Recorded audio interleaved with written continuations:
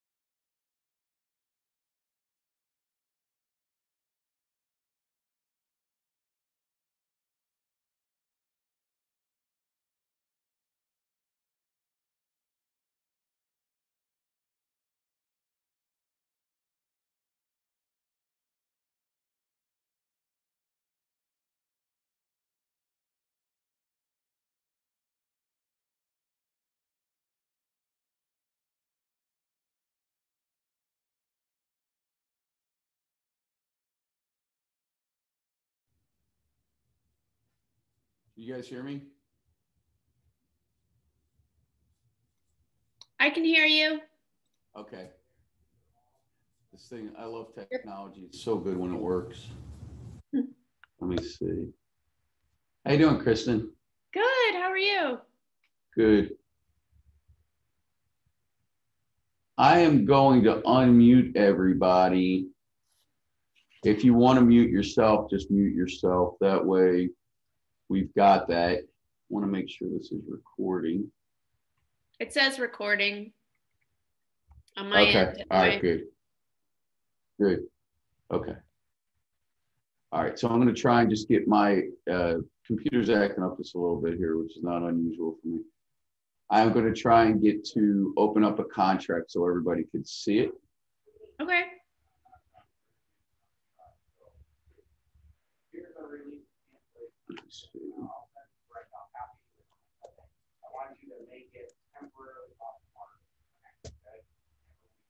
All right, let's see. Just let me know if you can see what I'm doing here, okay? Sure. Is it showing that I'm loading app files? No. No, I just see like it looks like a table with a cord or something like that. Okay, so you're saying, all right, I know what I have to do. I'm going to get in here and I'll see if I can change it. Okay.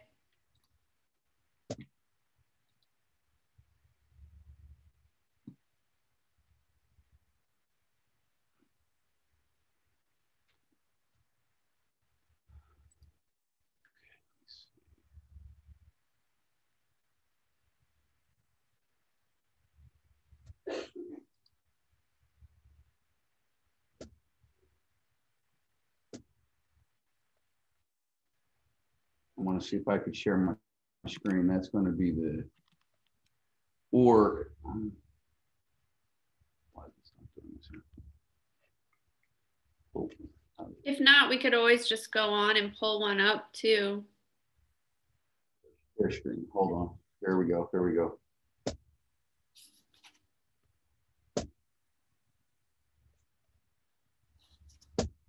Should work.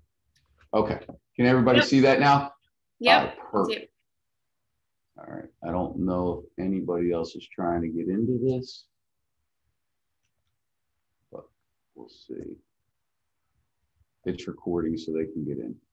All right. So I'm just going to try and gloss over some of the minor stuff, but touching specifically on, I'll touch on everything.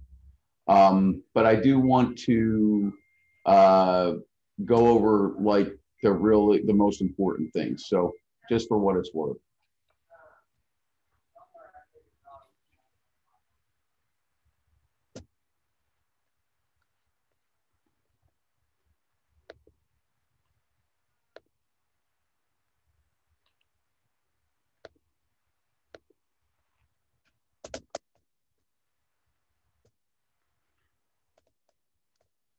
I will just reiterate, like if you fill this out, I don't know if everybody's using that file so it's full. So I assume most people are.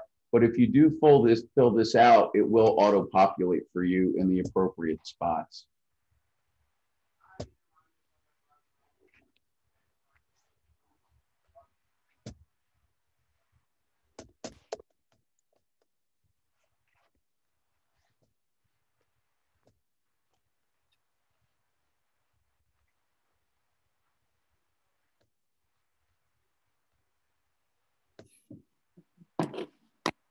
Okay, so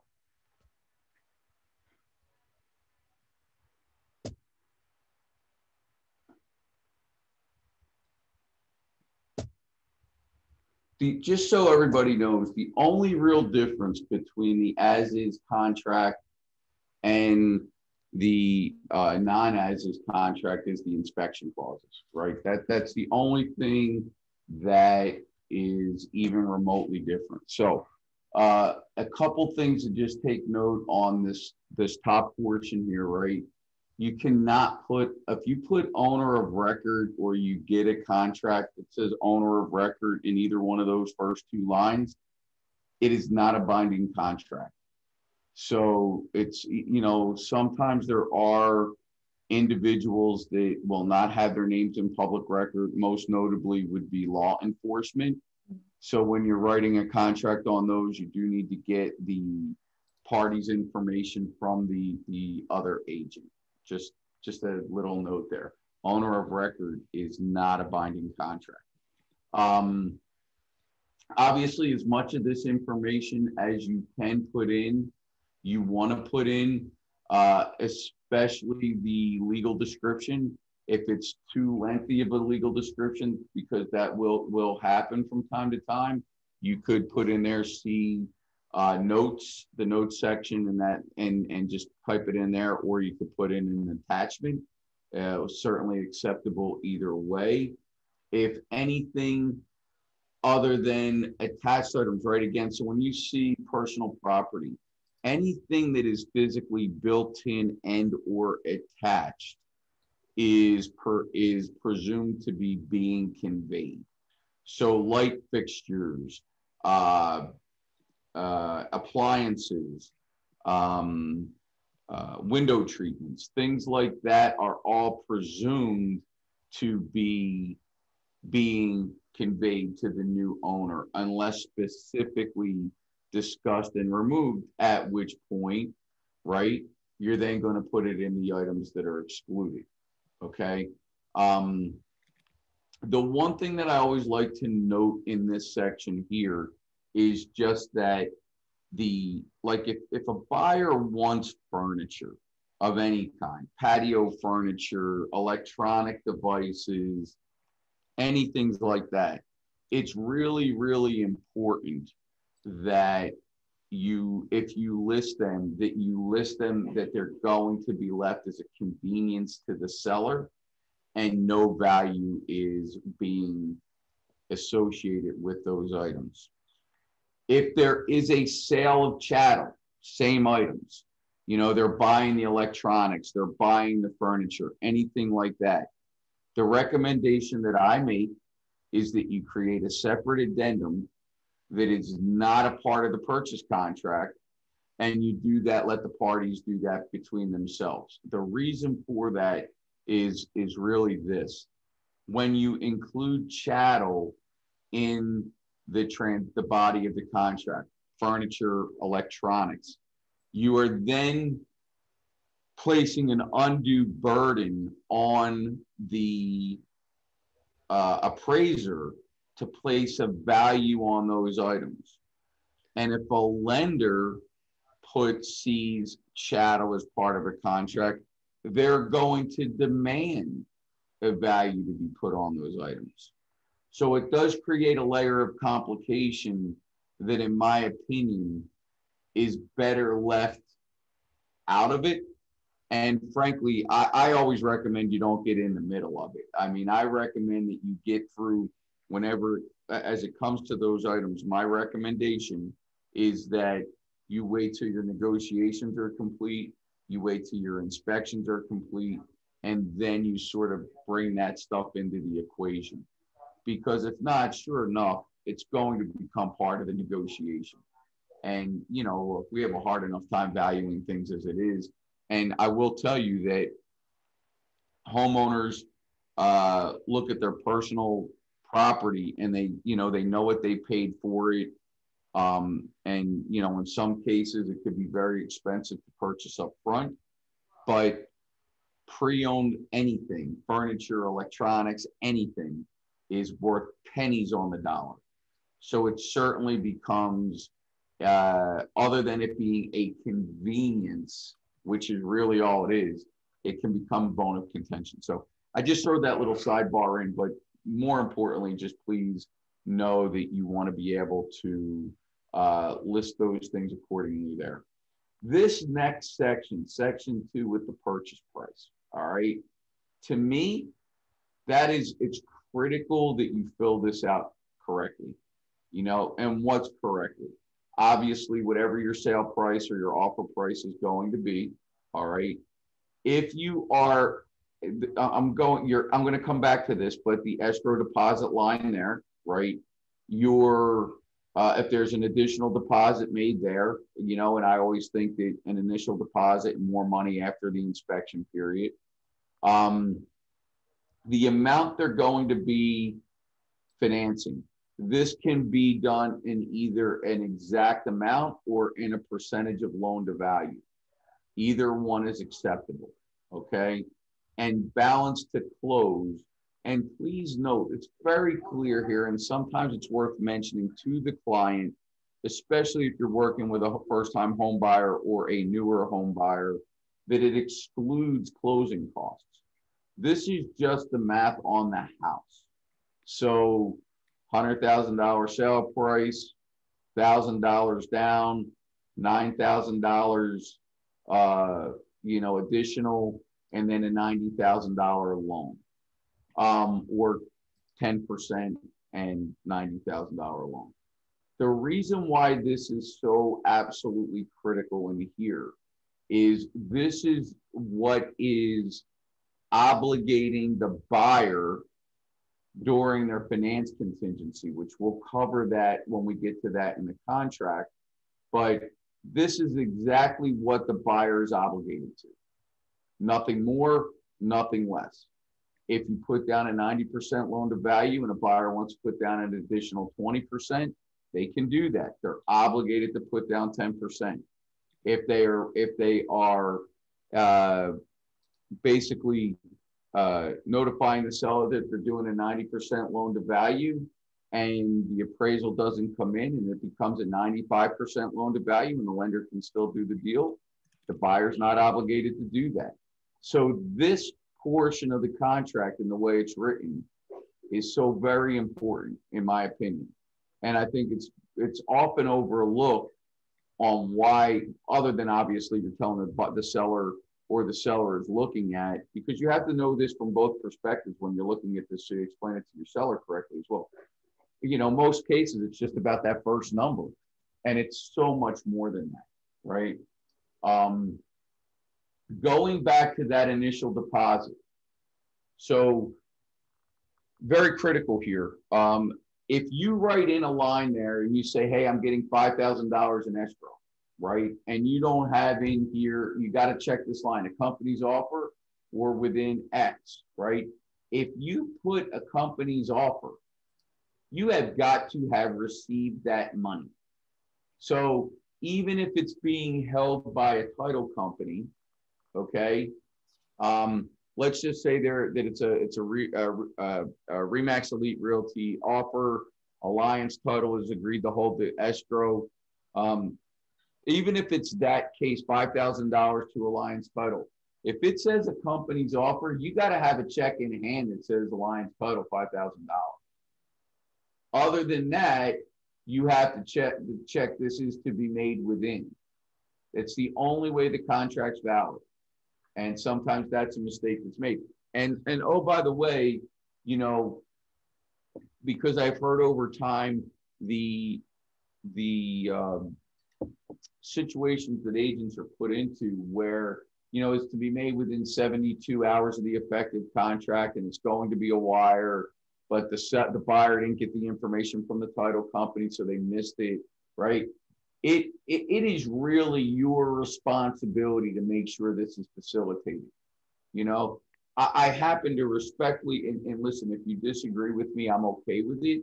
But I happen to respectfully believe that your best practice would be to assume that no one else in the transaction is going to do the job properly. So it all falls on your shoulder. No matter what, when you look at that closing statement, and it's only in very rare cases that the agent isn't getting the greatest amount of compensation in the transaction. I find it somewhat shocking when an agent doesn't really kind of take that to heart and really implement strategies and procedures that protects their investment in time and protects their income. So I really do encourage you to put those things in place. And, you know, listen, if it's a Sunday afternoon and you're writing it and it becomes effective on a Sunday, I would do two things. I would do one thing and I would not do another thing. I would make sure I'm on the phone with the title company. I would make sure they're sending out the wire information. And then immediately I'd make sure your buyer has the wire information. Conversely, if you're a seller's agent, I'd be making sure that the buyer's agent was in touch with them that very next day and getting the wire information and they got it out. So I would be making sure through very diligent follow-up that this has been done. And if there's additional escrow monies, same practice. Reminders, follow-up, double check. The one thing I would not do, and please do not do, is please do not you be personally responsible for delivering the wire instructions to any party. That is whoever the recipient, the title company who's agreeing to do that. That's whose job it is. And if you were to facilitate handing out that wire information and that money did not get to the title company and some type of fraud activity took place, which is a huge problem in our world right now, you would be responsible for that. So, you know, again, good practices and good things to avoid. Any questions on that section 2? Nope. Okay. Section 3, time for acceptance. This is how long you're giving a seller, your buyer is giving a seller to review, and make a decision to either accept, reject, or counter offer, right? Please put something in there.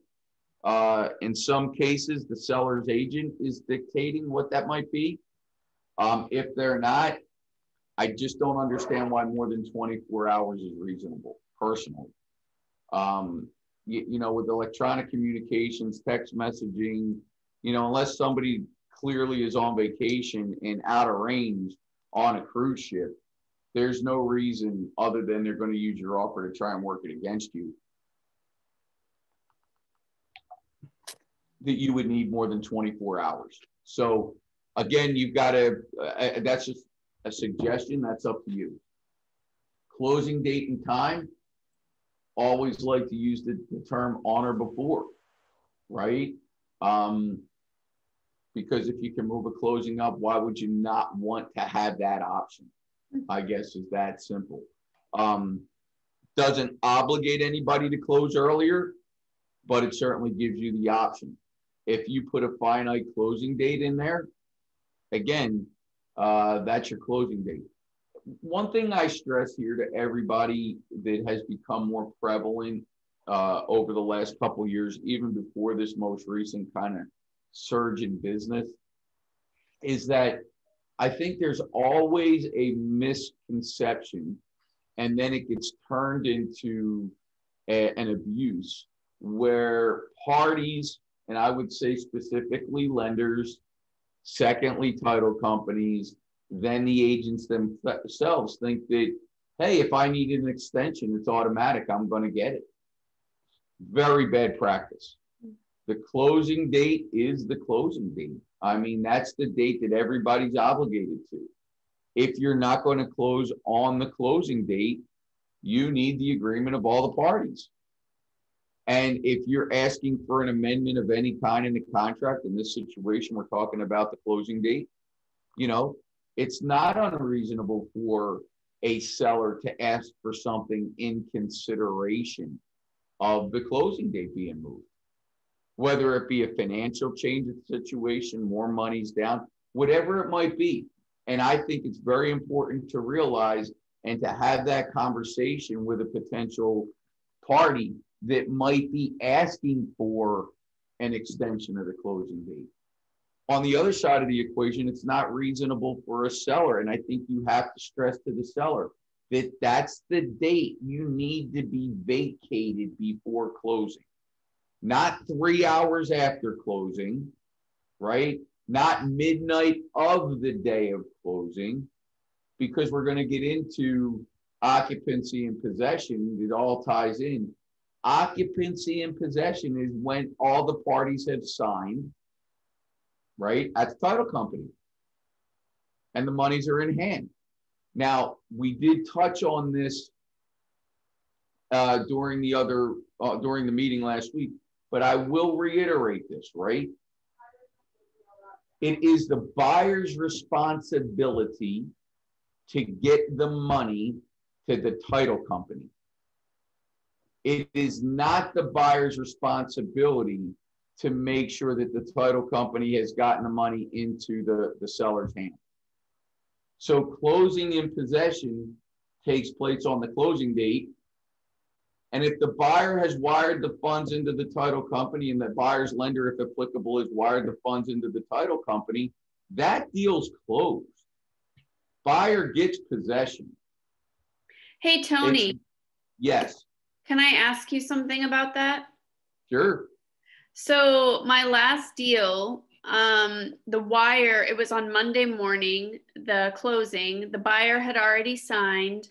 The wire was in, because I told him, you know, if you want possession Monday, it's better to do the wire Friday, because sometimes if you do it Friday afternoon, it can take a bit. So he had, you know, done the wire Friday, the title company received it, and then we did the walkthrough on Monday morning, and the sellers weren't signing until 9:30 that morning. And they said, and which is what we did, but now it seems like maybe I could have just given him the keys. They said, don't give him the keys until I've let you know that everything has been, you know, closed and funded. So I Well, don't who know. said that? The title company. Well, closed and funded. Yeah. I mean, so closed and funded means that they've received the money from the lender and the buyer. Well, they had received it on Friday. Was it a cash deal? Yeah. Yeah, that's closed. Yeah. So we stood around and waited for her to say, okay, everything's done on our end. And really, I could have just given him the Yeah, keys. it's not, I would look, it's, I could have Diana, and I just use that as an example. I could have Diana sit here and argue that point with me, but once the buyer has met their obligation, once they have met their obligation and transmitted the money to the title company, and all the parties have signed, everybody has to have signed, right? That deal's closed. Okay. Thanks. Now, if you were waiting for the seller to go in and sign, then yes. If they're waiting for the wire to hit their account, then yes. I would subscribe to that theory. But if they've got receipt and all the documents are signed, that deal's closed. Buyer can't do anything else. Buyer can't pull their money back, you know? Right. So it's a logic thing to me. Mm-hmm. Does that answer your question? Yeah, thanks. Okay. So yeah, so we are a close in possession state. That it just boils down to that simple. When all the parties have signed, when the monies are in the title company, that deal is complete. There's nothing else anybody can do. Can't cancel it. There's no right of rescission. There's no, if a seller is asking to stay in a property post closing, everybody still got me? Yep. Hello? Yep. Okay, good. All right, I just want to make sure. I had a weird message there. If a seller is wanting to stay in post closing, well, then they got to do a post occupancy agreement. And you want to, you know, I'm not going to go into detail on it, but you want to hold harmless against Remax Elite Realty. You want to hold harmless for the buyer, because everybody, it's so easy on our world, and it's certainly even easier for a seller of a property to think, well, it's no big deal if I stay in here a couple other extra hours and get my furniture out. Well, that's not exactly true, because the minute those documents are signed, the new buyer, the new homeowner, is the effective owner of the property. Their insurance is now in play. And if somebody were to fall and get hurt, they're liable. And their insurance company could be sued. So there's a lot at risk for a post-occupancy agreement, just as there's a lot at risk for a pre-occupancy agreement, when it seems so simple to just let a buyer put their stuff in a garage. Well, what if the house burns down, right? What if there's a burglary? What if the property that's in the garage gets damaged by something? These are things that, look at from our standpoint, both as a brokerage management team, and my opinion is, you as the agent CEO of your company, you got to think worst case scenario. You cannot think kumbaya. This is a binding contract. Everything that takes place in the scope of the transaction can have severe ramifications. Likely ramifications, probably not. But possible ramifications, 100%. So just keep that in mind as you walk through these. So, extension to closing date, it must be agreed to by the parties, except for one thing. And that one thing, very honestly, is right here. The closing date has to be extended if the lender dropped the ball and it's for the purposes of the CFPB requirements. But even there, it can exceed 10 days, right? Again, the other thing would be a force majeure, which is an act of nature. So again, if in fact, let's say the peninsula went into a hurricane cone, and therefore a buyer was unable to secure and bind the insurance policy, well, that would be considered force majeure, and the seller would be obligated to extend because it's not the buyer's fault. So these are the only two exceptions to all the parties having to agree to any extension. So occupancy on the day of, and like we just talked about, if there is a lease or any kind of agreement other than close and occupy, you know, we have to make an amendment. And in some cases, this would have to be, if like let's just say the seller is going to become a tenant, then this would be checked and a lease would be created to accompany the contract. And you got to be really careful there, guys, because if you check this box and there's a mortgage involved by the buyer, and it's more than just a couple of days, it could take a principal residence mortgage and turn it into an investment property, and all bets are off.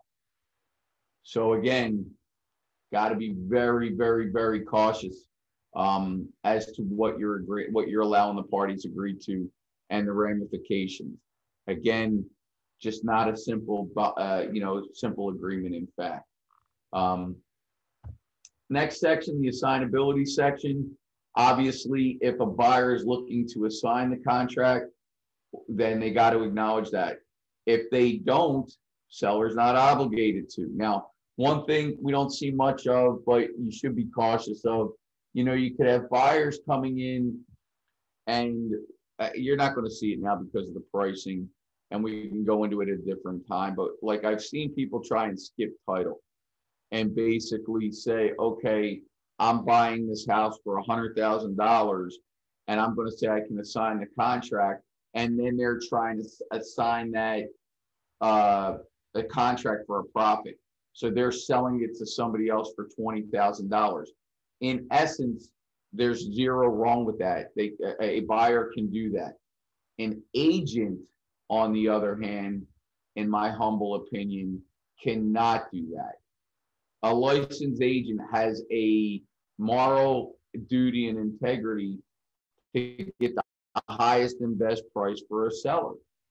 So I've had some agents that kind of do flips for a living come in and tell me they were going to do that, and looking for a brokerage to be able to do that in, and I do not allow it. It's a can of worms.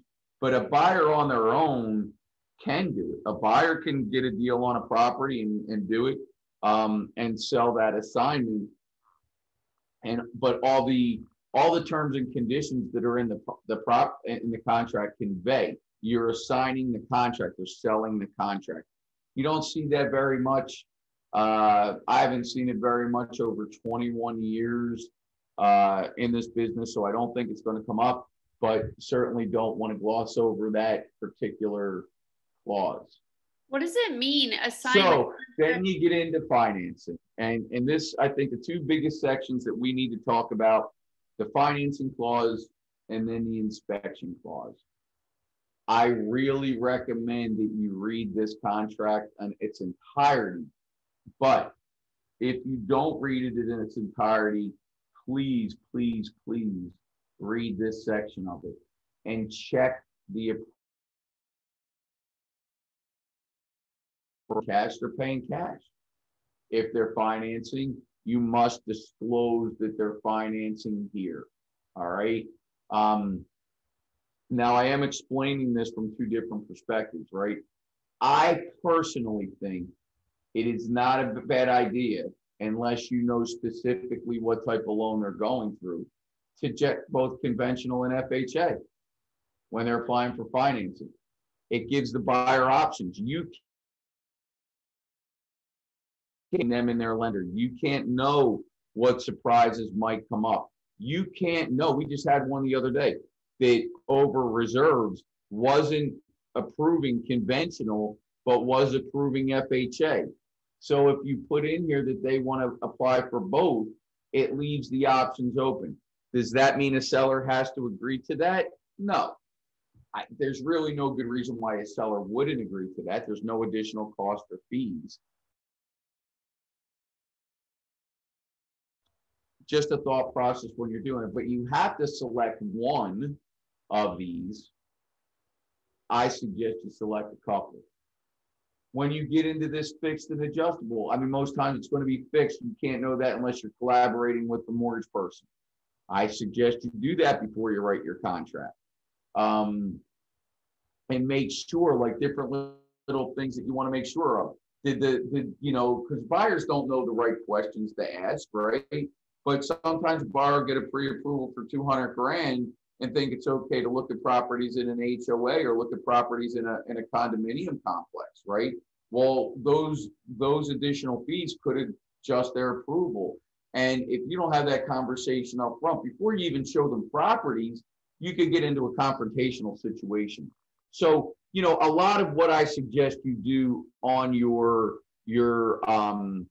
buyer's presentation, your buyer's conversation, and or your listing presentation, your listing conversation has to do with how an impact the contract that you might be writing or presenting impacts those conversations.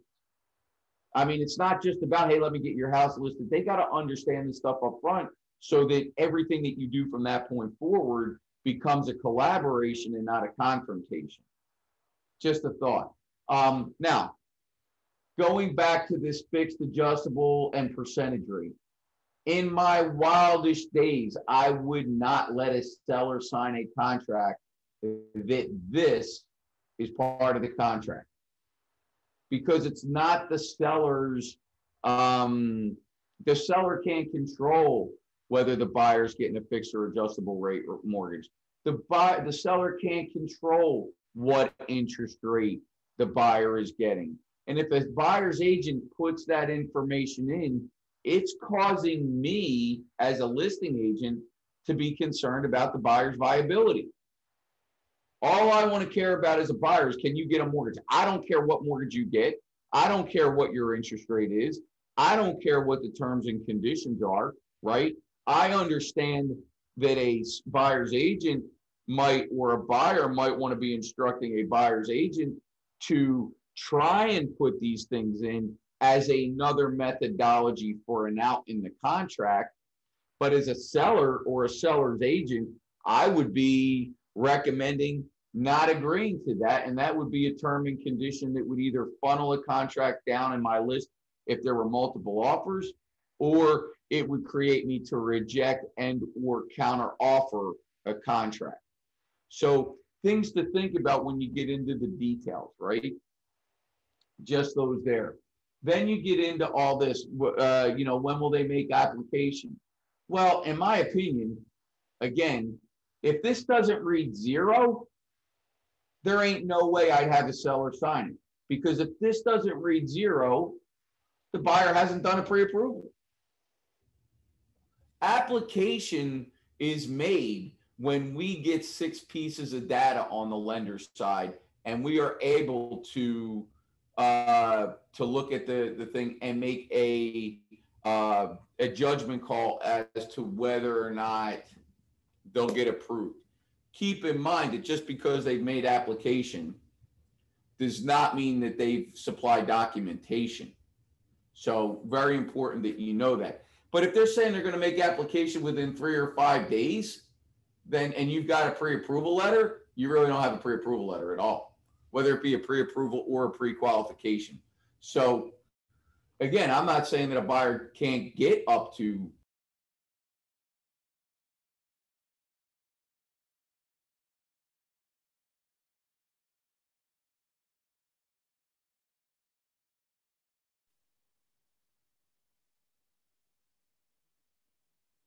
I can't hear you anymore. Yeah, it's all gone. Oh, shoot. I can't hear that either. Oh.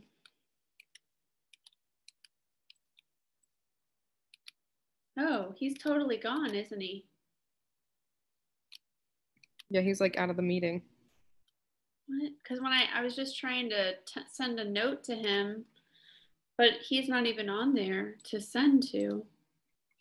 Hmm.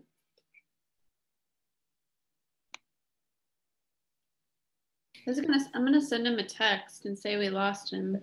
I hope he's not just sitting there talking to the screen. Yeah. Well, it says it's still it says it made you the host now, Lane. Yeah, I don't want to host it. That's weird Because because shoot him a text though. I just sent Tony a text. I don't know Okay. if he can get it. I can text Dustin too, because he'll probably be. Yeah, I was just gonna text him too. Yeah, for sure. Are you gonna do it? Yeah. Okay.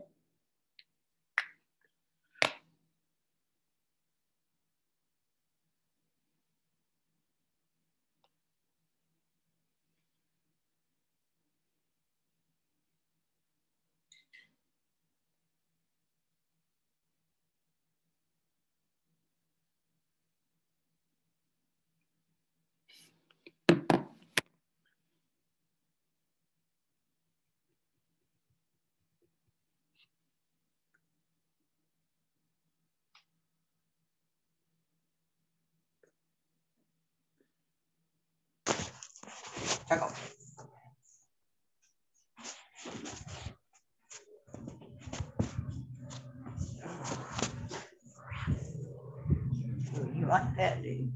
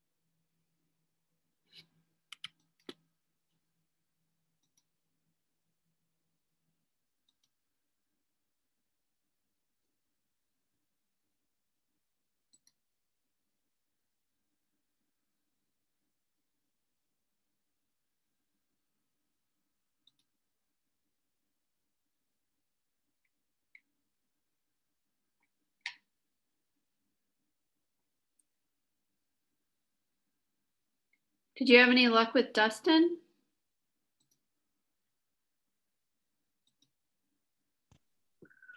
This He is just Amanda. I texted me though. texted nothing either. What was that? I said, yeah, I texted him too, and I don't see anything either. Hmm.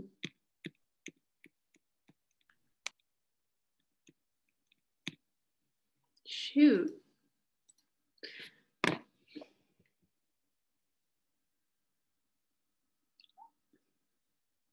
I can call Tony. Did anybody else call him? I did not call him. No, I did not. Okay, I'll just give him a quick call.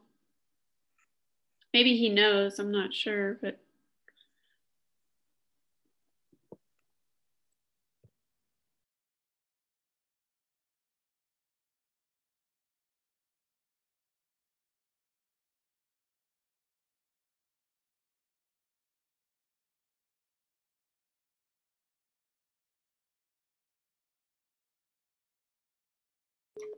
okay, I just talked to him and he said, stay tuned. Dustin is working on it right now.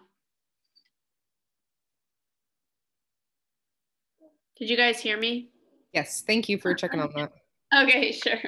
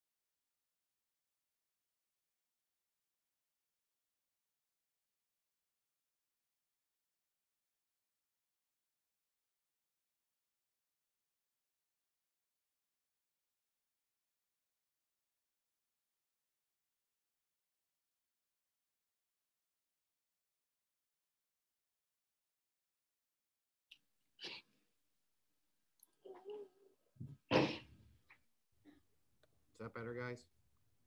Yep. I can hear you. Awesome.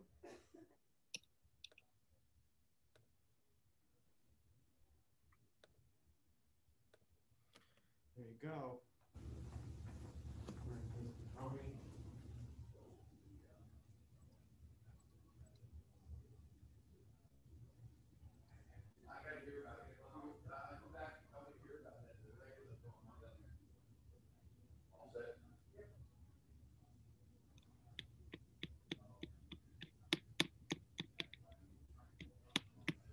All right, sorry guys, don't know. I have no idea what took place there.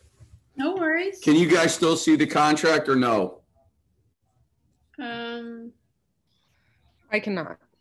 I can't. Let me see.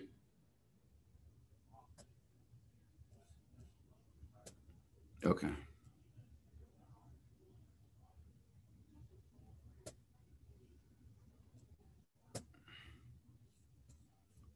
Can you guys see it?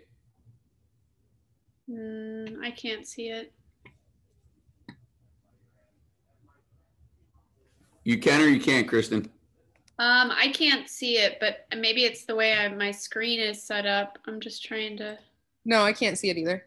Okay. All right, hold on. I'm gonna try and blow it up. Hang on. Okay. Can you see it now or no? No. No. All right, hold on.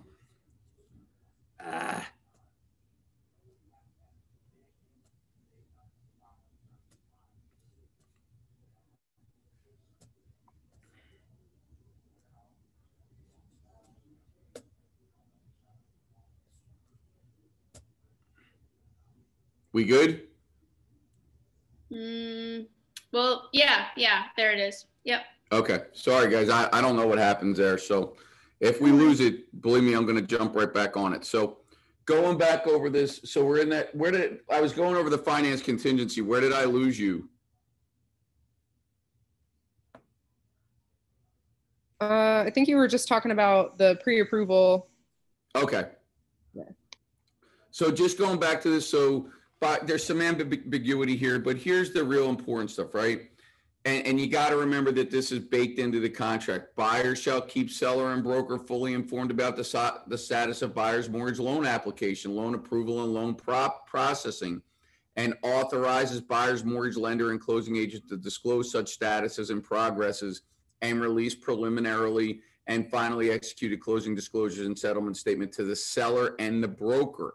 This is baked into the contract. It's a necessary evil that the lender has authorization to do it, but it is baked into this contract, which is great.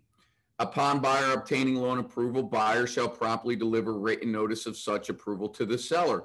It is your obligation to do that. If buyer is unable to obtain loan approval after the exercise of diligent effort, then at any time prior to the expiration of the loan approval, buyer may provide written notice to the seller stating that the buyer has been unable to obtain loan approval and has elected to either A, waive the loan approval, in which event this contract will continue as if loan approval has been obtained, or terminate the contract.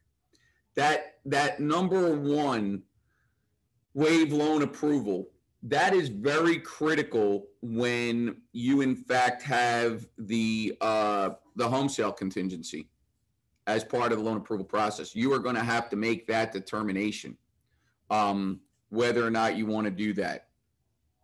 And look, I think it's ambiguous here, to be very honest, where it says if the buyer is unable to obtain loan approval after exercise of diligent effort, then at any time prior to the expiration of loan approval, buyer may provide written notice to seller stating that the buyer has been unable to obtain the loan approval. So here's where you're at, right? That doesn't say that the lender has to provide written notice that that they can't get the loan. It says that the buyer has to provide written notice. That could be in the form of an email. But where I can't let you lay your guard down on this this section here is all that due diligence and stuff, right? If a seller wants to push the envelope and request items from the lender they're opening up a can of worms. So in other words, what I'm saying to you, although it's not explicitly written in the contract that you need to get something in writing from the buyer's lender, stating that they don't have their loan approval, you really do, because of all the other terminology in this contract. If the buyer fails to timely deliver either the notices or above, seller now gets the right to that. So I'm going to read it as it reads. If buyer fails to deliver written notice provided in paragraph 8B or above to seller prior to expiration of loan approval period, then the loan approval period shall be deemed waived, in which event this contract will continue as if the loan approval has been obtained, provided, however,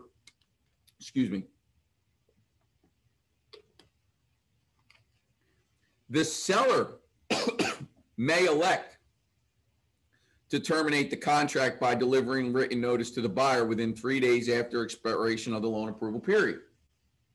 So, very, very critical that you guys make a note as to what your dates are and tell the seller's agent that you've obtained a loan approval, or you're giving the seller a right to cancel this contract, just so you know. If the loan approval has been obtained or deemed to have been obtained as provided above, and buyer fails to close the contract, then the deposit shall be paid to the seller unless the failure to close is due to the seller's default or inability to satisfy their contingency. The contract, property-related conditions of the loan approval have not been met. Appraisal of the property obtained by the buyer's lender is insufficient to meet the terms of the loan approval, in which event the buyer shall be refunded the deposit, thereby releasing the buyer and seller from all future obligations. This is where that all comes into play, where I was really stressing filling out the top portion of that contract properly, because this is where you don't need a separate appraisal contingency addendum when you have a finance contingency, okay? Other than if a buyer's putting a lot of money down, right? And they can possibly get approved even without the property appraising. So that's how that all works. Does anybody have any questions on the financing part?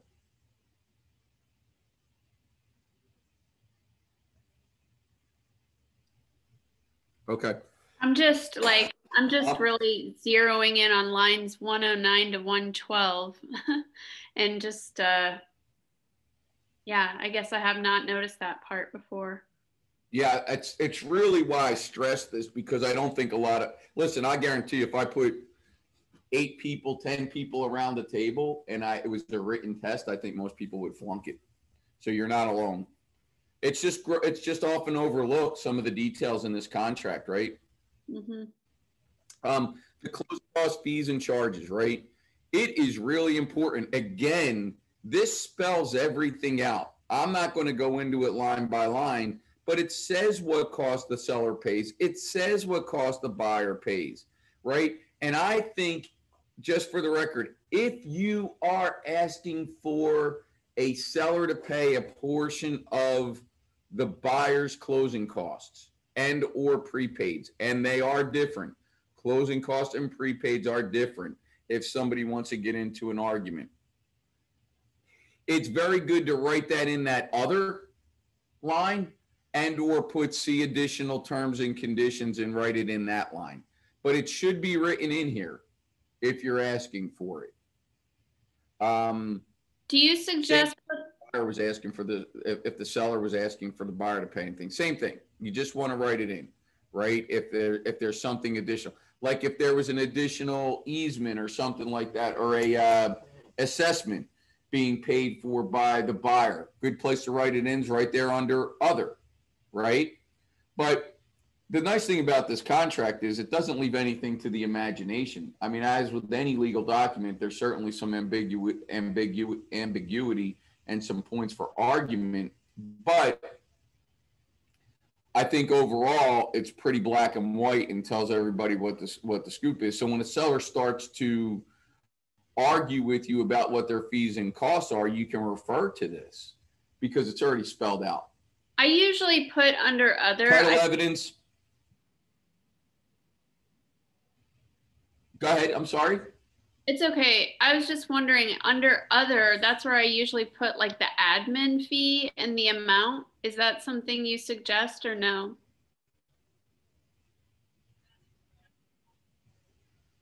Let me look here.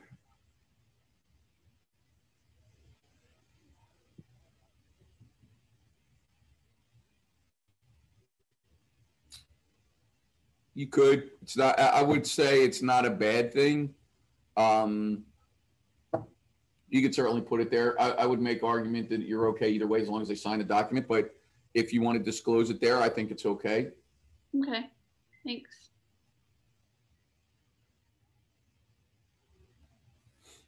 That answer your question, Kristen? Yes. Thank you. Okay. So going back to, so moving on to the title insurance. Again, you could put as many days in here. If you get a stickler once it before that, you could write that in. I mean, I personally, if they got a mortgage, I write in 15 days because the title policy has to be reviewed by an underwriter. So, you know, clearly anything, you know, what I like to suggest to you as the agent involved in the deal, whether it's on either side, a contract is a great place to create urgency amongst the parties. 0 on your application line, 5 days for inspections, 15 days for title evidence. This is a really subtle way to light the fire under parties that may not be as urgent in the transaction as they need to be, that are really outside your sort of discretionary advisory role and or authority. So good place to do it. And then you could clearly see here, right? If you just read through it, it tells you what it is. Legible copies shall be obtained and delivered to the buyer if the seller has an owner's policy of title insurance covering real property. They should do it within 5 days of the effective date. Most of them don't keep it handy, don't even know where they have it. And it spells it out, right? Now, what clearly it doesn't spell out, in my opinion, right, is what the remedy is if they don't do it. There's no remedy in here. So, you know, you just got to know that it's kind of, again, kind of more keeping the parties abreast of what's going on, but there's really no remedy if the other party doesn't do it, to be very clear. So that's another part of that we could argue, right? This next one's pretty interesting if you haven't read it. Seller shall, and this is usually box 1, seller shall designate the closing agent and pay for the owner's title policy and charges. Buyer shall pay the premium for the buyer's lender policy and charges for closing services related to the lender's policy, endorsements, and loan closing, which amounts shall be paid by the buyer to closing agent or other. So seller picks title company, seller pays for their fees, buyer pays for their fees. Here's the interesting one. Buyer shall designate closing agent and pay for the owner's policy and charges for closing services. Pretty wild, right? Most people have never, ever looked at that. But if a buyer wants to pick the title company, there is a remedy that allows them to do that, and it saves the seller money. You could, in fact, use that if you pointed out to a listing agent, not that they would acquiesce to it, But you could use that as part of your negotiation that, hey, the buyer's asking for the opportunity to pick the title company, but they're paying for the seller's closing costs and title insurance, which actually would put more money in a seller's pocket. So could you use that to your advantage in today's market where multiple offers and such? I think, yes, you could. I think, yes, you could if a buyer's willing to do that to try and move their position up in line in a negotiation. I think that it would be important to point it out to a seller because, you know, I know selling agents that would get their hair on the back of their neck standing up if they just asked for the right to pick the title company. And I understand why, but if they're asking for the right to pick the title company and paying for the owner's policy and paying the closing charges, they, in essence, depending on the list price on the property or the agreed upon price on the property, they're putting a few $1,000s more on their offer price, which might make the difference. I was just told by an agent on $1 million property that's how the buyer got their spot in line. They picked the title company and agreed to pay all the closing costs, including the commissions that were agreed to on the listing side up to $65,000. They won the negotiation by doing that. So subtle but effective, right? I won't even read the Miami-Dade thing. It doesn't matter. On or before title evidence. Very critical. Read this, please. On or before title evidence deadline, buyer may, at buyer's expense, have real property surveyed. If the seller has a survey, they should provide a buyer within 5 days of the effective date.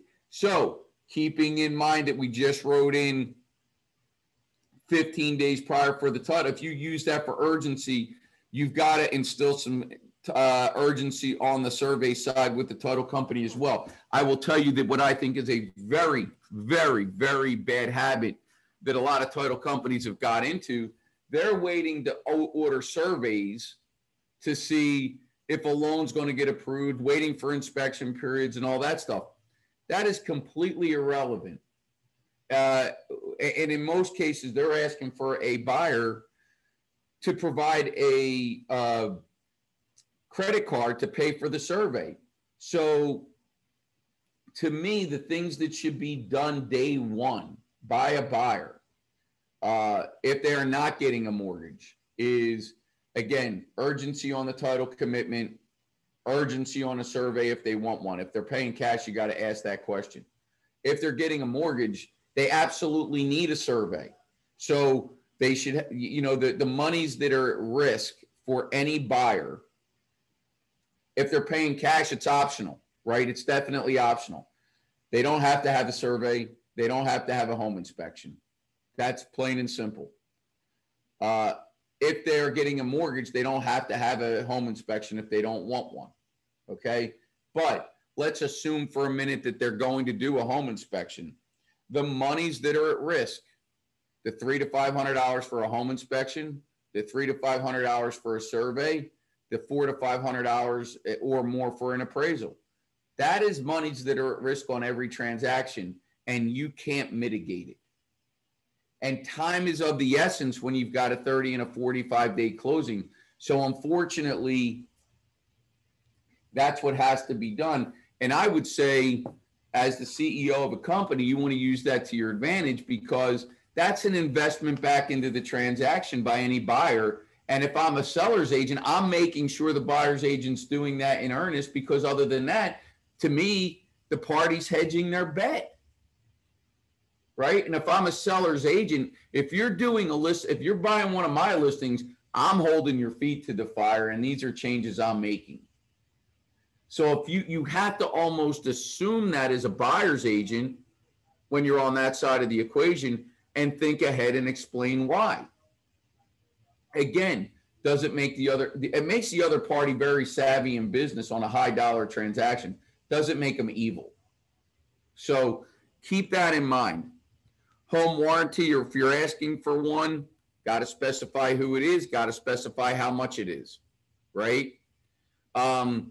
Again, we mentioned this in the closing costs, special assessments, who's paying them. In most cases, the seller is, you want to check the seller is paying any special assessment in full. You know, that's the one that is most commonly used. If you don't, right, then the buyer's picking up the tab after closing. So I think that's really critical in the case of selling condos. And the other place it's really comes in, like, you know,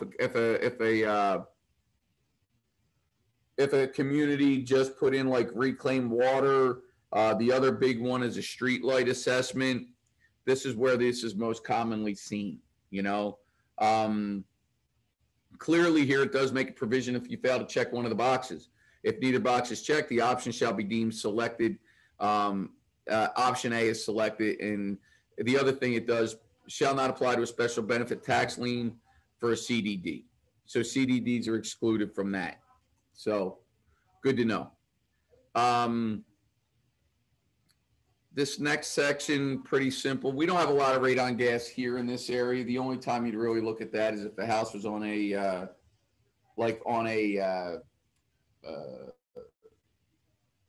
footing instead of a slab. If you've got a slab, you can't have radon gas penetrating in most cases.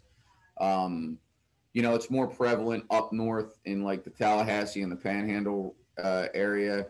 Mold, you know, and it just clearly says that there's no obligation on the seller side here. If a buyer is concerned and desires additional information regarding mold, buyers should contact the mold professional. Again, has to be done within your inspection periods. Flood elevation certificate. Again, got to do it right. If a buyer, if they're being told it's in a flood zone, you know, they're going to want to get a flood elevation certificate. You're going to want to do that very quickly because that's going to impact their insurance.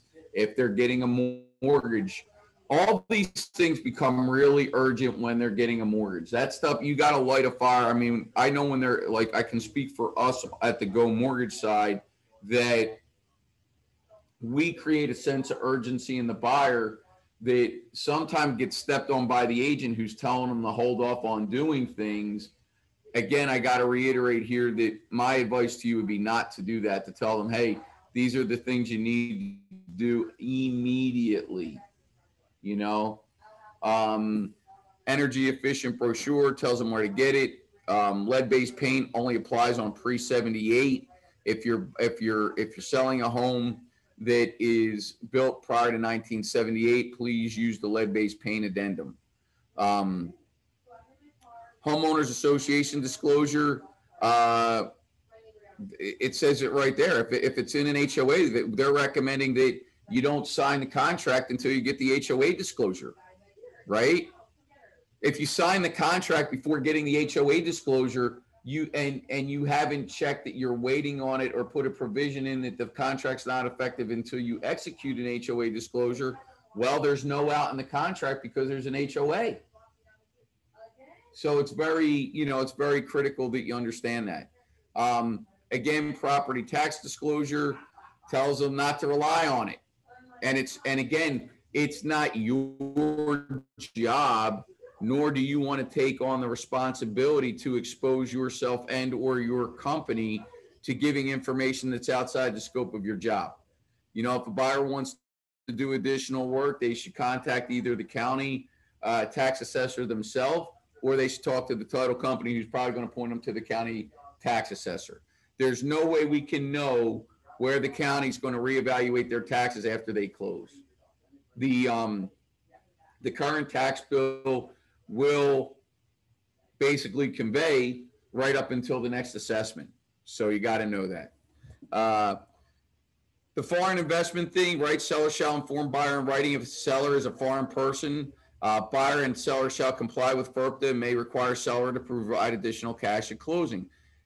It has nothing to do with the buyer. Nothing to do with the buyer whatsoever. Buyer just needs to know, because I guess if I think about it from a logic perspective, if the seller doesn't have the additional monies to put into the account that they may be owed because of FIRPTA, well, then it could affect their ability to close. So you from that standpoint, you got to know it, right? It's pretty clear here, you know, like I know we harp a little bit on sellers' disclosures, but if you read this, the document itself is not a required document. We suggest it, and we do want it on a listing, but just look at this. It's clear. Seller knows of no known facts materially affecting the value of real property which are not readily observable and which have not been disclosed to the buyer, except as provided in the preceding sentence. Seller extends and intends no warranty and no representation of any type, either express or imply, as to the physical condition or history of the property, except as disclosed in writing. Seller has received no written or verbal notice of any government entity or agency as to the currently uncorrected building environment or safety code violation. I don't think I have to really drill down on it. That's pretty plain and simple. Buyer beware, right? The seller only has an obligation to disclose what they know, all right? If they don't know their roof's leaking, they don't have to disclose it. And here's the problem, it's in a proof. Unless you know they know, if something happens after they close, you got no remedy. It's just the nature of the beast, right? So you look at the seller's disclosure.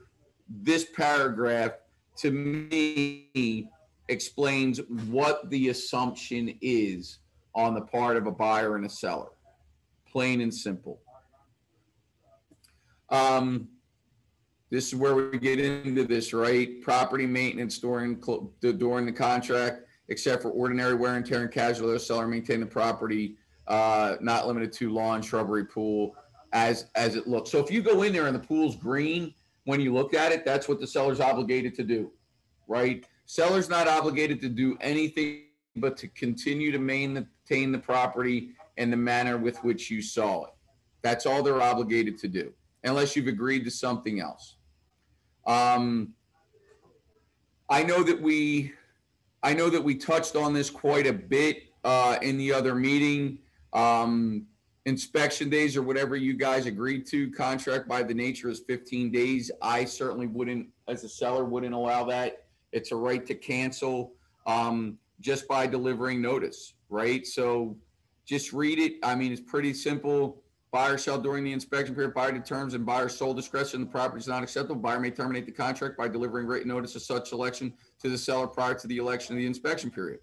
Period. Doesn't say you got to provide them with a home inspection. Doesn't tell them you got to say why they're canceling. All you got to do is tell them you're canceling. That's it.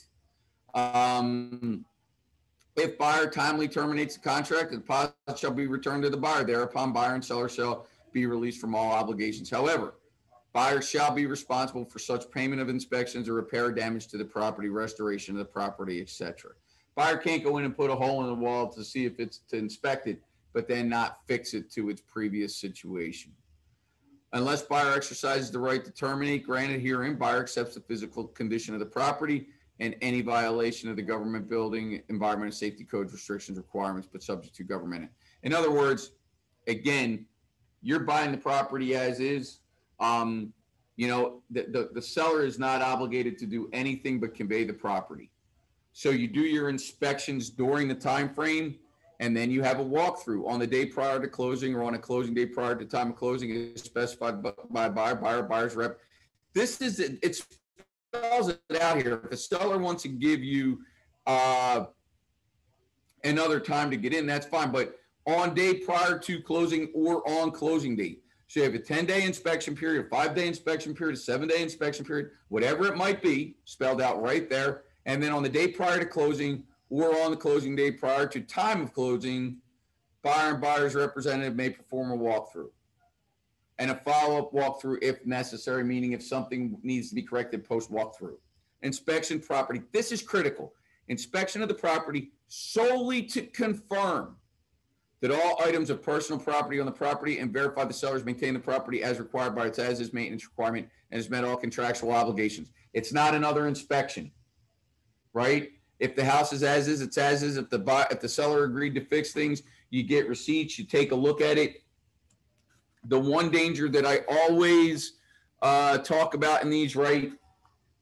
My recommendation is, if possible, to negotiate a amount of money for anything. If you're going to negotiate repairs, to negotiate an amount of money for those repairs versus having a seller do the repairs.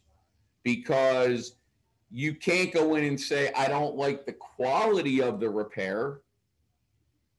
All the seller's obligated to do is make the repair.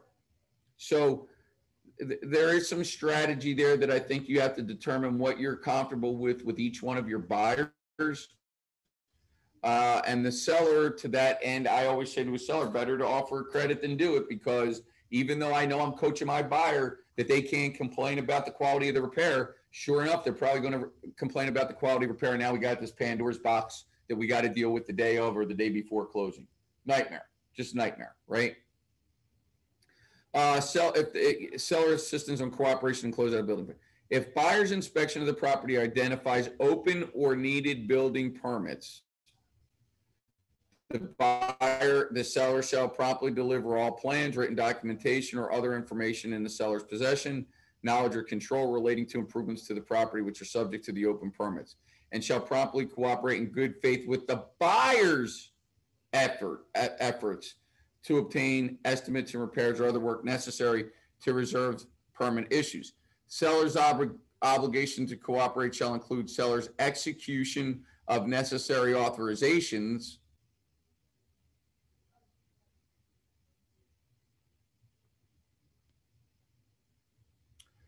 consents, or other documents necessary for a buyer to conduct inspections and have estimates for such repairs or work prepared and fulfilling obligated.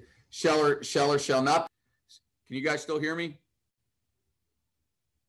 Yes, but you're breaking up a bit. Yep, but you're breaking up a bit. We can't hear you at all now.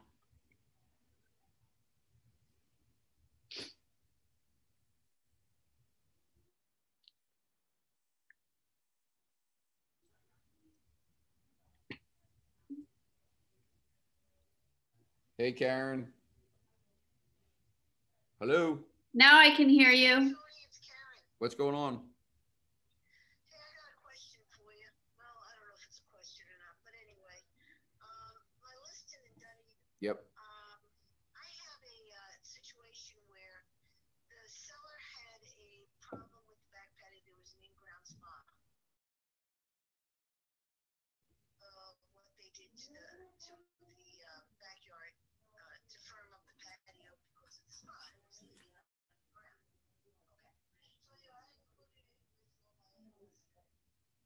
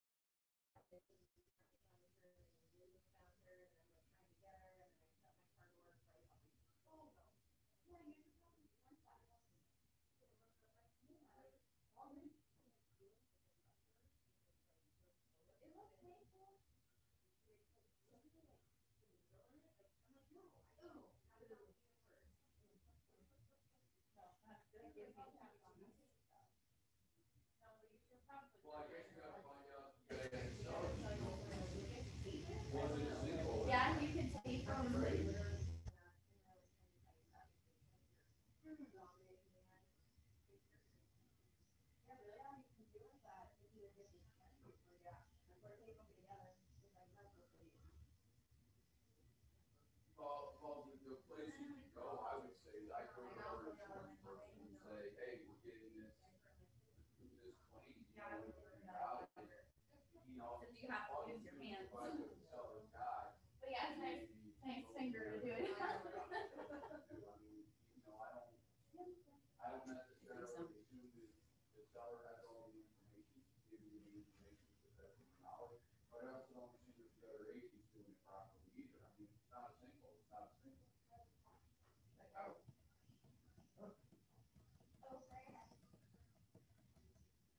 Yeah, that's what I would do. That's where you're. All right, so I don't know what he's doing back here. Oh, it's right here. Because I mean, she's got his roof on. What's he doing?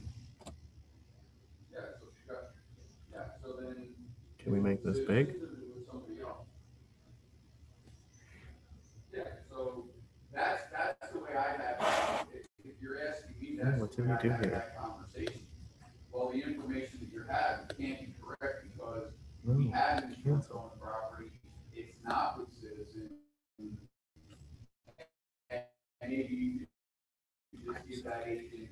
her agent's name. Yeah, that's what I would do.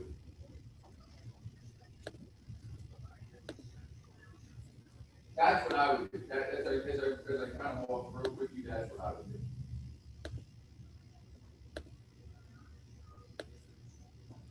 This one's the only one left. Okay. All right, perfect. You're welcome. Oh, see, it's right here. She was still sick. So we did not know where mother is.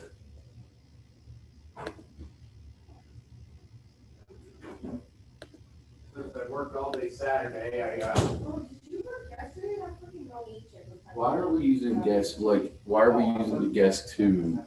You shouldn't be on the guest It was list. on guest two, that's what it was on. This thing's been giving me problems all morning. I don't. It was resetting and everything. Did ours or the internet machine? Yeah, it was Oh, just this gotcha. machine. There, you're on. Okay, I don't care about No, the big monitors because nobody Sid- else is here. Yeah. No, Sydney said about the same thing. See, and it says you're in the meeting, Okay. but no, I don't know if these guys can hear you. Yeah, we can hear you. Oh, you're Okay, on we're now? back. All right, cool. Yeah. I don't, guess I yeah. just had to turn off the TV. I don't know. What a nightmare, guys. Sorry. Doing the best I can here. We're having a Monday here, everyone is. Just added to our problem. We're overcoming them though. I do not understand this stuff. I'm going to look for a better solution, I promise. So again, regarding the permitting thing, if there's it's kind of, I don't know. I don't think that's a fair, and certainly what I would say to a seller is, you either got to assist or they're going to go away. A permit's going to need to be closed out to convey title. So whatever anybody wants to do, they're going to have to do. But that spells out the terms and conditions that it's managed, right? I think everybody understands the escrow agent thing, just spells it out where they're making escrow, and how an escrow agent is managed. So, I think the one line in here, and I look at line 292, if a licensed real estate broker agent will comply with as amended in FREC rules to timely resolve escrow disputes through a mediation, arbitration, interpleader, and escrow disbursement order. What you need to know is that escrow is really held by title today. Real estate companies don't. My own thing that I would say here is, and it's a pain in the tail, but if you see if it's Alliance, them. If it's Star Title, them.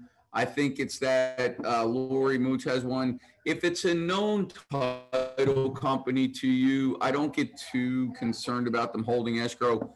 If it's some newer title agency or podunk title agency, I would suggest you have our title company hold escrow until such time as it closes. There's certainly some stuff going on out there that you want to be aware of. And title companies have a different,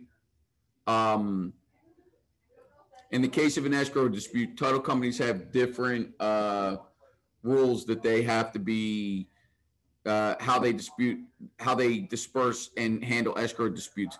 And to make it simple, they have a finite amount of time, and then they are going to hire an interpleader, which is nothing more than an attorney, to arbitrate. And the money comes out of the escrow. That's where it comes out of. So it's very critical that you get a substantial escrow deposit as a buyer's agent.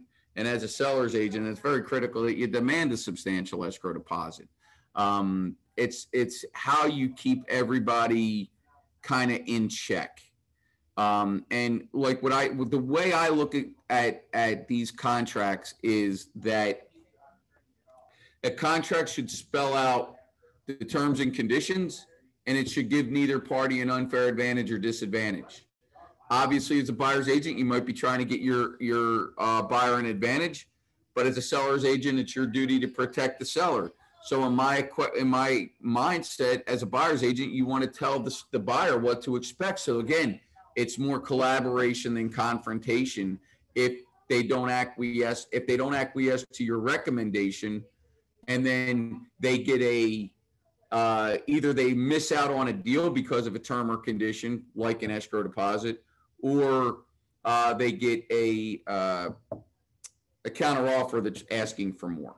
So again, the more of this that you could have a conversation with up front, the better off you're going to have in your negotiations. And in the event that you miss a deal and or if the seller picks a different offer and or if a seller happens to counter offer your offer.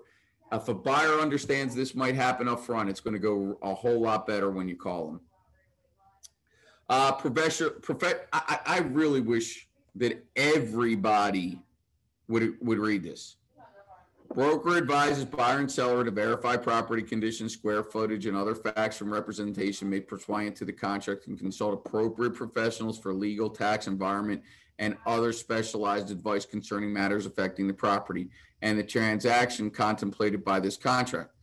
Broker represents to buyer that broker does not reside on the property and that all representations, oral, written, or otherwise, by broker are based on the seller's representations or public records, not your opinion. Buyer agrees to rely solely on seller professional inspectors and government agencies for verification of property conditions, square footage, and facts that materially affect the value of the property, and not on the representations, oral, written, or otherwise, of broker. It's in bold for a reason. That's all I can say. Okay. Buyer and seller individually, each individual indemnifies, hold harmless, and releases broker and brokers, officers, directors, agents, and all levels suffered by or incurred by broker, brokers, officers, directors, agents in connection with or arising from claims, demands, or causes of action instituted by the buyer or seller based on inaccuracy of information provided by the parties or from public records, right? Or failure to perform contractual obligations. The broker's performance at indemnifying parties' request or of tasks beyond the scope of services as amended, including broker's referral, recommendation, or retention of the vendor or on behalf of the indemnifying party, products or services provided by any such vendor or on behalf of the indemnifying party, and expenses incurred by any such vendor. Buyer and seller each assume full responsibility. Plain in paragraph, okay? It does not relieve the broker of statutory obligations under 475 as amended. For purposes of the contract, broker will be treated as party to the contract. So I really wish that everybody would take that to heart. You know, if a buyer uses your recommendation or a seller uses your recommendation, basically by the terms and conditions of this, you are absolved from any any liability, right? But here's what I will share with each and every one of you. The most critical part of that statement is a seller or a buyer can institute legal action against anybody on a whim, and unfortunately, attorneys in most cases will take their money and do it. The danger for you is in the cost of defense of your actions. So that's where you got to be cautious. But I digress. I mean, number 14 just said this is between the buyer and the seller, and we're indemnified. Now you could break that indemnification if you go outside, and I know it's happened to. I think it happened to Eleanor, honestly, where where a seller's kind of shared some data with her verbally. There was no recording of it electronically or in writing. She shared that and they got amnesia to it. So now it's your word against their word. That's a tough one to overcome. So I think the recommendation that I make is that, anything that you are going to convey on behalf of the parties, you get some kind of documentation, whether it be an email, a text message, or something, and you get it recorded in app files. That's where your indemnification lies, in the ability to prove it, right? Here's your default and dispute resolution. It's very simple. Buyer fails or neglects or refuses to perform buyer's obligation under the contract, including payment of the deposit. Seller may elect to recover and retain the deposit for the account of the seller's agreed upon and liquidated damages, consideration for execution of this contract, and full settlement of any claims whereupon buyer and seller shall be relieved of all further obligations. A seller at seller's option may proceed in equity to enforce seller's rights under the contract. The portion of the deposit, if any, paid to the listing broker upon default by seller shall be equally split between listing broker and cooperating broker, provided, however, cooperating broker's share shall not be greater than the full commission. If the seller defaults, the buyer will get his money back. Here's it. Buyer may elect to receive return of buyer's deposit without waiving any action for damages resulting from seller's breach. In other words, guys, they could sue each other till the cows come home. I mean, that's just the bottom line. If you breach the contract, you breach the contract. That's all it is, right? Your dispute resolution, buyer and seller shall, within 10 days after date, conflicting demands for deposit are made to resolve any such dispute, failing which buyer seller shall pursuant to such dispute to mediation under paragraph 16. They're going to start paying money. And then it spells out where the mediation comes in. This is where I think the rubber meets the road here in 17, attorney's fees and costs, right? Parties will split equally any mediation fees. That can get pricey. They pay their own attorney's fees. You know, in any litigation permitted by the contract, the prevailing party shall be entitled to recover non-prevailing parties' costs and fees. That can be expensive.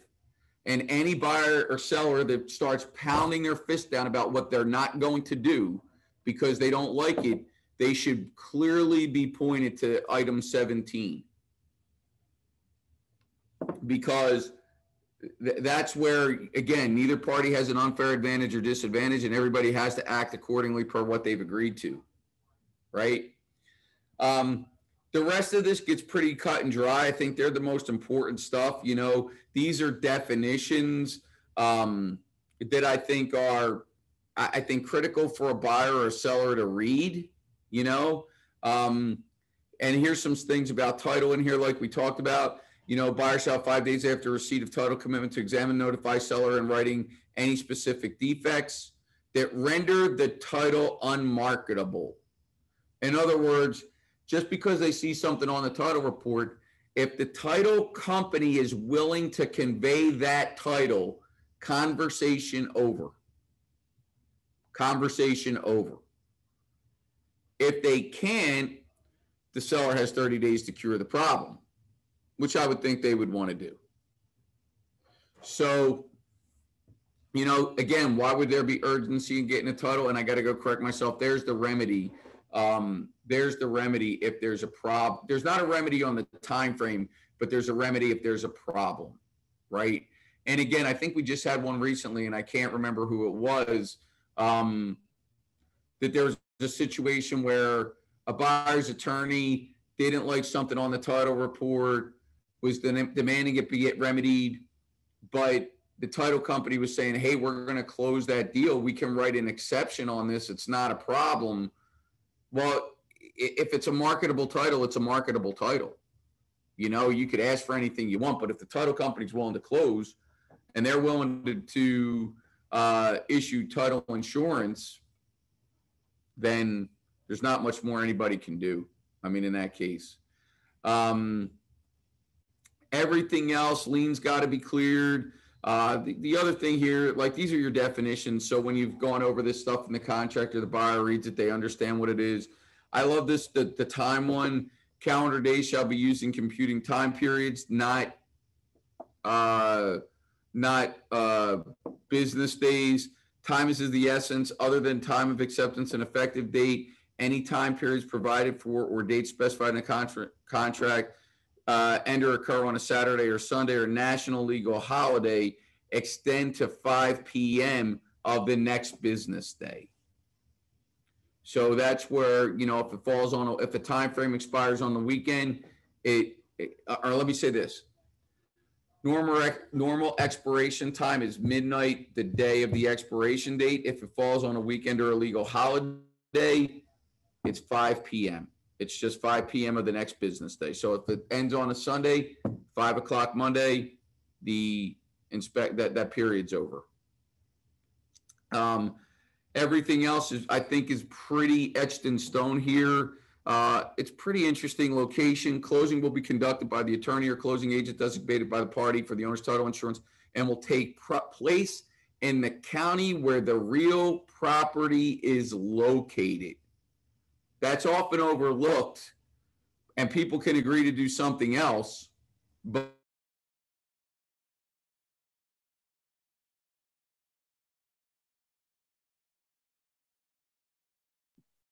Happened again. Yep. Oh man.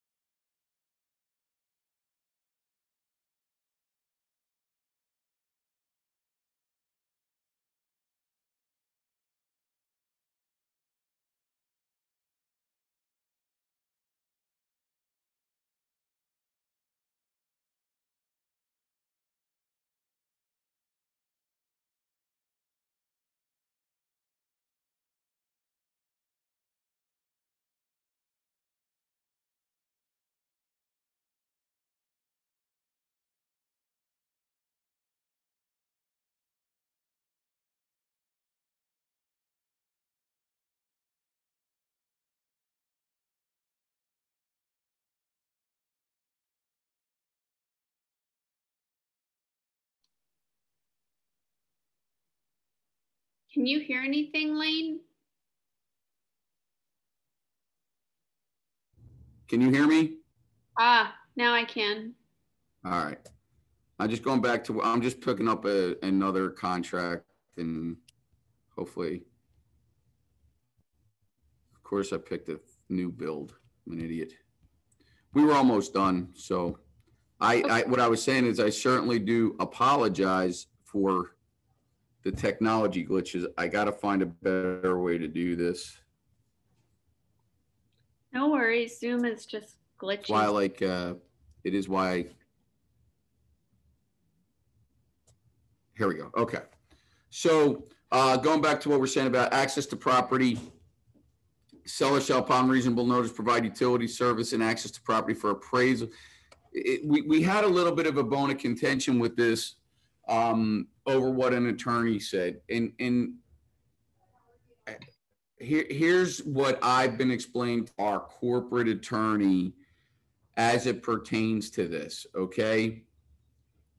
You cannot extract one portion of a contract and try and use it to your advantage on either side of the equation, right? So access, this is very clear. If you just read the bold statements, it tells you what it's about, right? Access to property to conduct appraisals, inspections, and walkthroughs. Seller shall, upon reasonable notice, provide utility service and access to property for appraisals and inspections, including a walkthrough prior to closing. That it's very specific, and that is designed to protect the private. The way it's been explained to me, it's very specific to protect the privacy of a home seller. That, you know, they're going to make the property as accessible as possible, but once it's under contract, you know, there are limitations on rights to both parties and what's to be done. So, you know, that's why there's specific dates and times in there for inspections and what their purposes are. You know, anybody can agree to anything. That is true. I'm not here to say that they can't.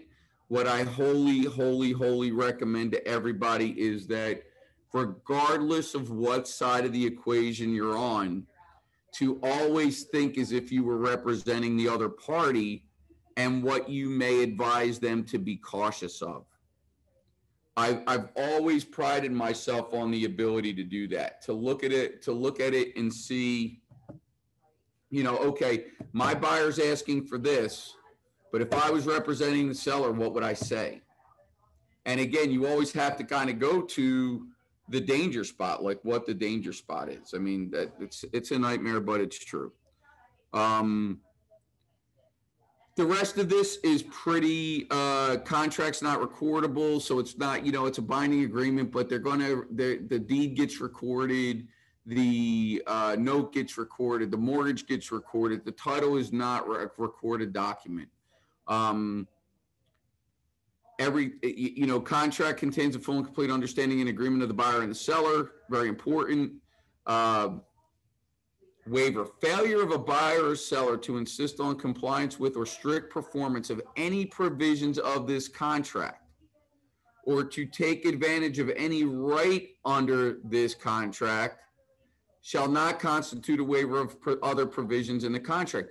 But your actions could waive, like, so in other words, if you waive your finance contingency, it doesn't waive your other rights in the contract, right? So the contract is each paragraph is its own thing.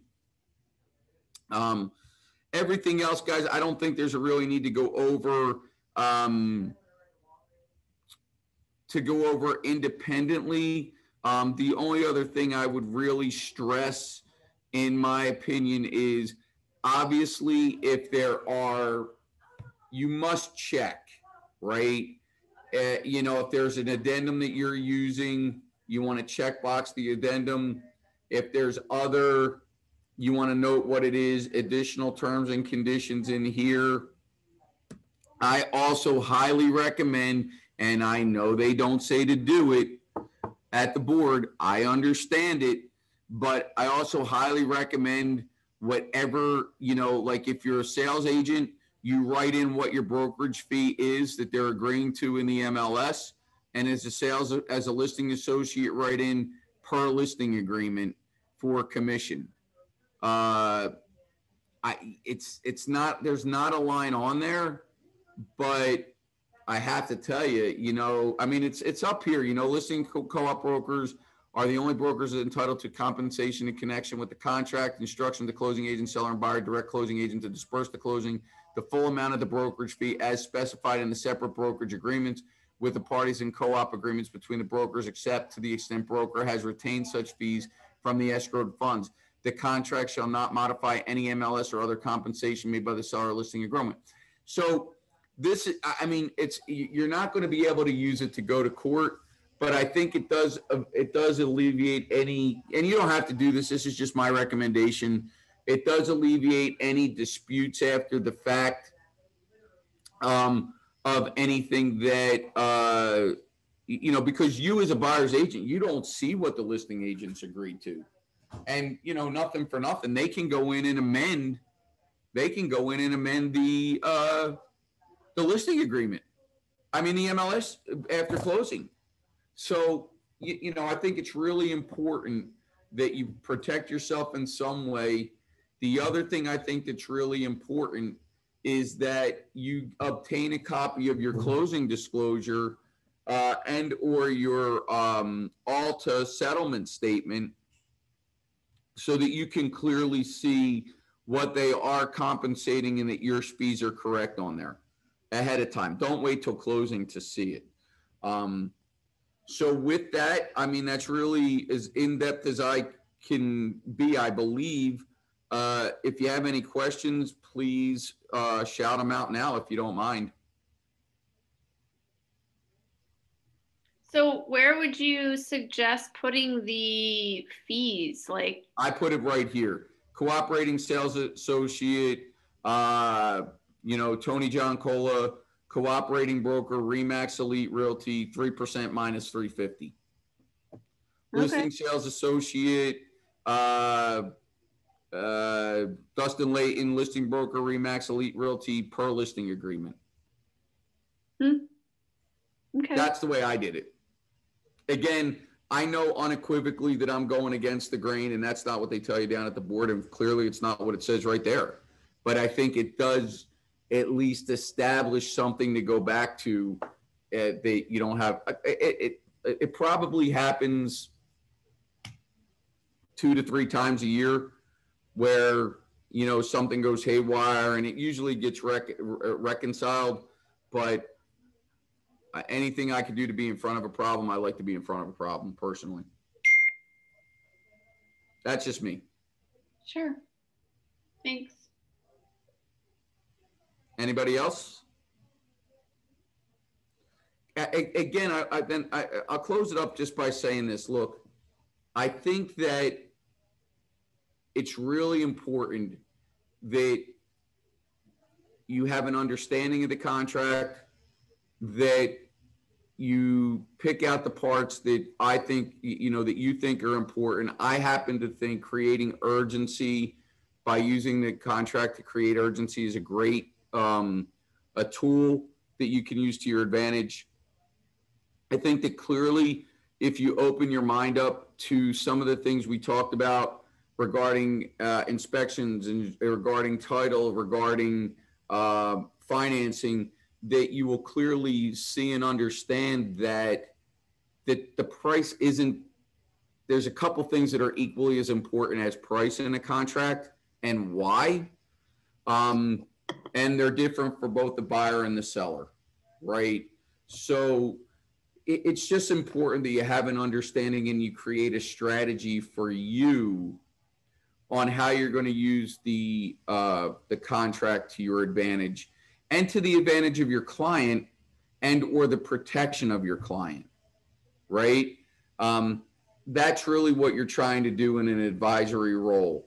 I know you've heard me say it, we're not parties to the contract. I think too often than not, agents in their kind of zeal to advise try to instill their will And I think there's a fine line between that.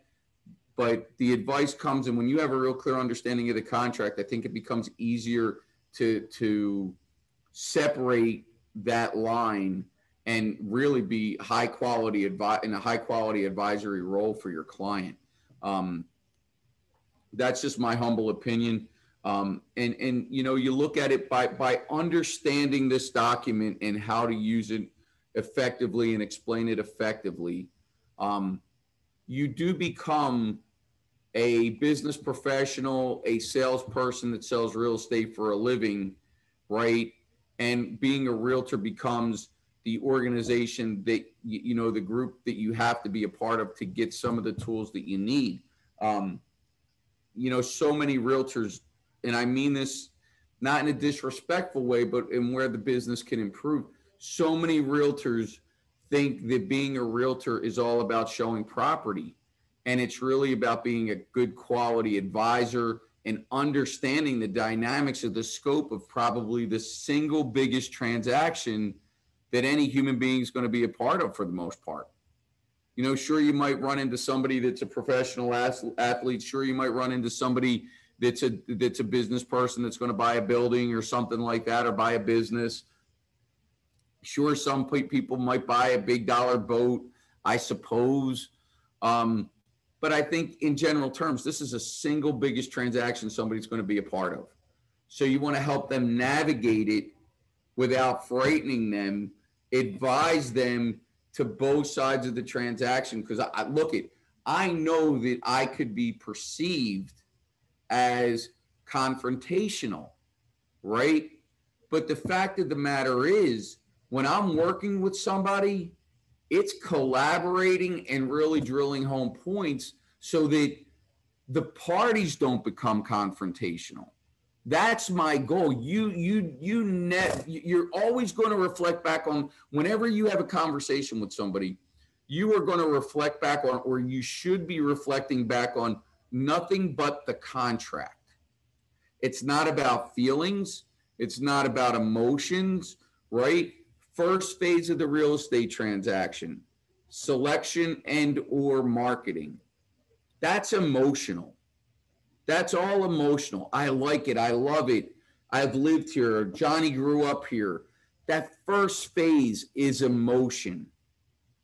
Once you transition into the contract and negotiation phase, and then once it's effective into the administration phase, there's no more emotion. And the sooner you can master that art, that once it gets effective, you're becoming a facilitator of a legal document, and you keep your emotion out of it, if you've allowed it in there, you're going to have a much more collaborative nature. Because like when I look at a contract, there's nothing to get mad about. We both agreed to terms and conditions. And I'm saying we, when I'm saying buyer and seller. Buyer and seller has agreed to terms and conditions.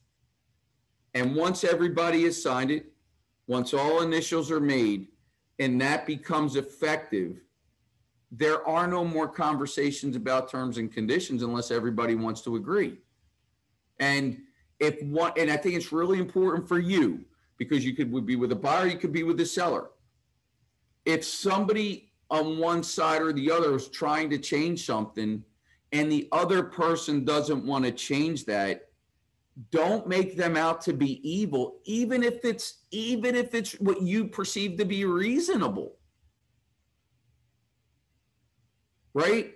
Even if it's simple, even if it's reasonable, even if it's easy. Don't demonize the other side if they don't want to do it, or talk about the other side in a negative way because they don't want to do it, because it's their right to make their own decision as well, because you're managing a contract. You're not managing feelings. So the reason I bring that up is because I hear it so often after an effective contract where the parties go at each other, right? It's crazy how much animosity gets built into a transaction. after it's effective. And most of it, from my experience, is because agents bring their personal feelings between them and the other agent, or share information with a buyer or a seller that doesn't necessarily about feelings. Oh, the seller said this. Oh, the seller feels that. Oh, the seller wants it, just like I just go to, look, we're just managing I think you've all heard me say that, right? I'm just managing a contract at this point. How they feel, how they think, what they want, I don't care. I can't get into that. Anything beyond what's in this contract, we need an addendum to, and everybody's got to sign it. So I think if you look at it from that standpoint, not that the business becomes easier, it just becomes a little clearer. I think for me that I share with you how I feel about it. You may feel differently. I respect that. I'm not suggesting that you should do it my way. I'm just suggesting what has worked for me over the years. And you take some of that, all of that, none of that, and mitigate it, kind of merge it into where you want to be as a provider, as an advisor, and you go from there. But the only thing that I would say is a must is understand that once you have an effective contract, you have an effective contract. That's it. That's the terms and conditions are black and white. And then you can go from there. With that, I'll close it up. If anybody's got anything, be more than happy to discuss it or go on from there. Anybody? Nope. Thank you very much. Guys, I appreciate you taking the time. Best of luck to everybody. I think May's going to be a great month. Please reach out if you need help with anything. If there's anything I talked about here that creates a question mark or a concern for you down the line, you want to talk about how to use it in a specific situation, please don't hesitate to just shoot me a text or whatever, and I'll reach right back out to you. Really, listen, all kidding aside, I think it's brilliant that, and I'm not being critical of those who couldn't be in, they could be in an appointment, whatever. I think it's brilliant to take time to get to just, even if you don't agree with me, to hear my perspective on this document. And then you use it. You can only become better for it. I always pride myself, so I really do, without being corny, I really do congratulate you three for doing it, not for listening to me, but for listening to someone. And I really do commend you for it. I mean, it just shows you're committed to your profession and to your clients. So that's really special, and you should really be proud of yourselves for doing that. So have a great day. Thank you again, and reach out if you need me, okay? Thank you. Thanks, Tony. Take care. Bye-bye. Bye.